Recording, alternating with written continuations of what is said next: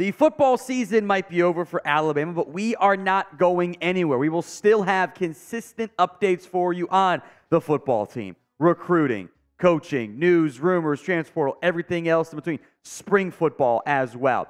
If you are excited that we're still going to be here, then share today's video right now. Help spread the word that we are not going anywhere this offseason. We begin with some fake news around Alabama football. Maybe you saw the tweet. It was since deleted, by the way, that Alabama had tampered with Arizona quarterback Noah Fifita, and that means they don't like Jalen Milroe. Let's slow down here a little bit. One of the, I will call them the aggregate accounts, we know there are many of those, and they are frustrating that sometimes they just get information wrong, tweeted this out, citing a report from The Athletic that Alabama and Kalen DeBoer were among the programs that reached out to the Arizona quarterback Noah Fifita, who's going to be one of the top guys in next year's college football, across the board, saying that, Bama could get in trouble for tampering. It means they don't believe in Jalen Milroe. Not really. Antonio Morales, who wrote the article for The Athletic, said this is not what was reported. And then Noah's dad, Les, tweeted out this absolute fake, blatant lies. The world we live in. Never have I spoken to Coach DeBoer or anyone from his camp. Crazy. These dudes, meaning the Athletic reporter, hound you and then to talk and then spit out shit for likes and views. I had this talk with my high school kids about doing things for the right reasons and not just likes. Maybe it's not the kids, maybe it's the adults. Now, later was clarified by Les that actually he might have misspoke, and it was, frankly, this came down to, as we will get into here, poor wording on the reporting. And that's what led to the issues here. Background again, we'll kind of keep things going back and forth here. Jedd Fisch left Arizona for Washington because Kalen DeBoer went to Alabama. Washington hires Arizona's head coach. Fifita had then contemplated entering the transfer portal. He had thought about it, considered jumping and leaving and potentially going to Washington because that's where his coach is. That wasn't even tampering, it was just the thought process there. The Athletic writes this. Thanks to some family in the coaching community, Les had relationships with college staffs across the country.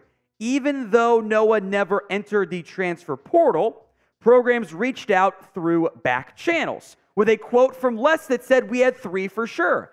Alabama is the only one we were really interested in outside of Arizona and staying in, obviously, Washington." The boys were like, I don't know if we go to Washington. So when you see the quote itself, you can very easily understand how it turned into Alabama reached out. Because the first sentence is programs reached out, and then it's Alabama's mentioned. So it's a very logical transition there. What really happened there was, if he entered the portal, Bama would have been one of Fifita's top spots because it's Alabama. It wasn't the top school that reached out was in the consideration. Very confusing how that went down. Frankly, the Athletic reporter needed to just have a clarity line. 3 schools reached out, period. Fifita didn't label the schools, and then you get to the Alabama-Washington part there. In general, the transfer portal, although good for the players, does have some issues with it. You continue to have tampering. We'll get into the Iowa stuff and Kadyn Proctor here in a little bit. It would be nice to fix things. The NCAA has no teeth. They have no ability to stop this from festering, to kind of get things organized, because they allowed it to get to the Wild West stage, and now they are paying for it, I would argue, pretty darn clearly. So what is your faith in the NCAA to fix the NIL and transfer portal and not get rid of it? I think it's good for the players, but make it a little bit more easier. I'll use bad grammar on purpose there. Scale for me from 1 to 10 at the pinned comment of today's video. If the ad comes, take advantage, go vote. Speaking of the transfer portal, Iowa self-reporting a level 3 violation regarding tampering with the eventual transfer of former Bama offensive lineman Kadyn Proctor. Because they had to, because Kadyn Proctor said the quiet part out loud.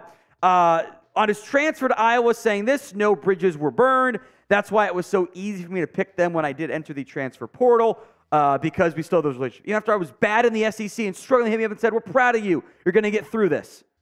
Can't be texting players that aren't on your team there, bud. Look, a level 3 violation is very minor.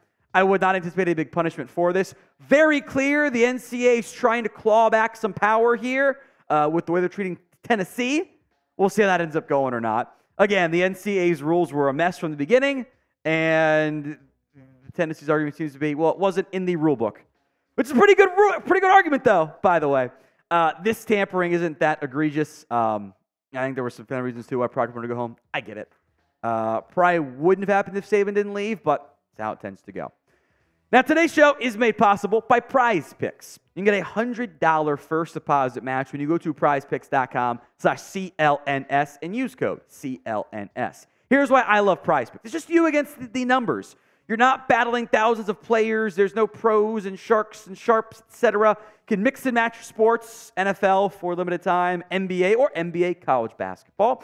The reboot policy keeps your picks in play in the event of an injury in the first half. Player comes back, picks are still alive. The flex play, only got to get 2 out of 3 right or 3 out of 4 right, 4 to 5 right, whatever.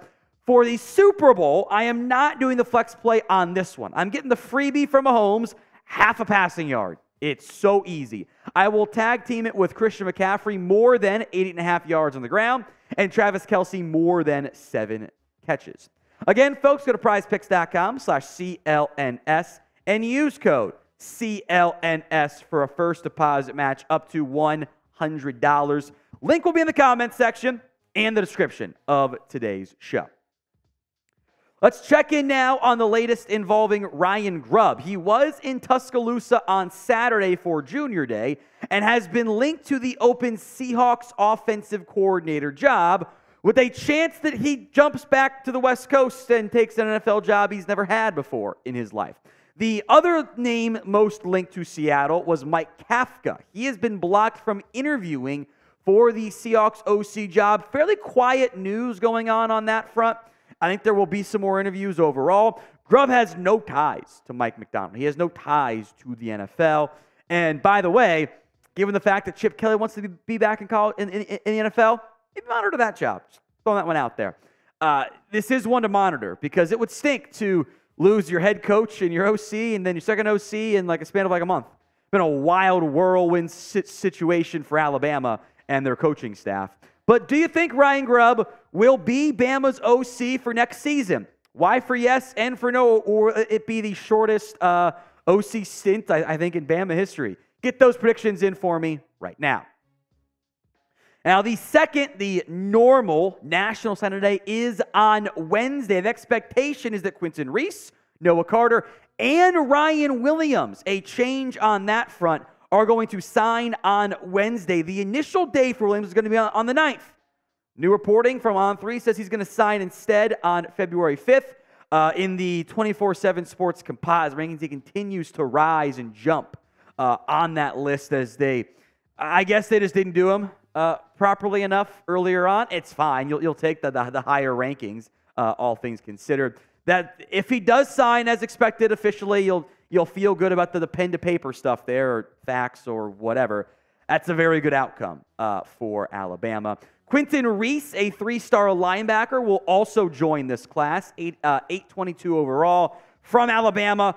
Good to build out some classes from that perspective and some local guys. And then Noah Carter, who was committed to Washington and then decommitted and flipped to Arizona, or to Alabama, excuse me. 4-star recruit, number 108 overall, the number 9 edge. In the end, Alabama only lost 2 guys for now from the class of 2024. There will be more departures a year, 2 years. That's how this always tends to go.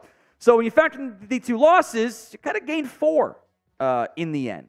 The 2 recruits, Reese and Williams, and then you picked up some transfers from Washington as well, some younger transfers. You obviously lost plenty of transfers there as well. The specific Kalen DeBoer additions, Noah Carter, Jeremy Bernard, Parker Brailsford, Austin Mack, 3 guys, plus the defensive player, but 3 guys on offense that I think the staff has high hopes for. Now, we will have a final 2024 recruiting rundown for you on Wednesday. The full class for Alabama, the updated composite rankings as well. I mean, you saw Ryan Williams jump to number 4. That's awesome. We'll break that down for you and where Bama sits in the 24/7 Sports Composite rankings and more recruiting stuff. So make sure you are subscribed. Don't miss out on that on Wednesday.